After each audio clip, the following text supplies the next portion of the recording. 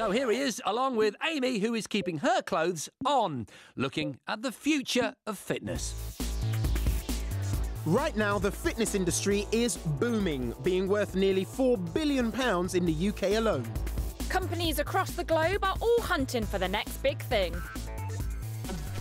Here on the Gadget Show, we've travelled the world to keep up with the continuing developments in fitness technology. It only flipping worked! We've tried out swimming tech, running tech, cycling tech, and I even found a really cool 3D scanner in Los Angeles. Beverly Hills, where the body-conscious people come to show off what they've got. And I'm here to meet a guy who has invented a gadget that will change the way we look at our bodies. I'm heading to the HQ of Fit 3D, and Greg is the boss. Greg? Yes. How you doing? Otis. Otis, pleasure to meet you. You ready to come over and take your scan? Yep. All right, step on up.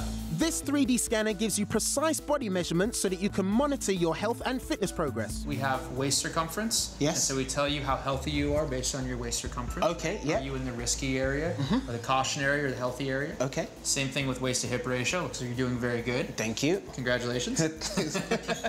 So the real power of this is when you're going through body morphology or something to change the way that you look, whether it be fitness or nutrition, is that you get to see these scans stacked up side by side. Yeah. And so when you are making those body changes, you can always refer back to a prior scan that you had. Full episodes of The Gadget Show on Demand 5.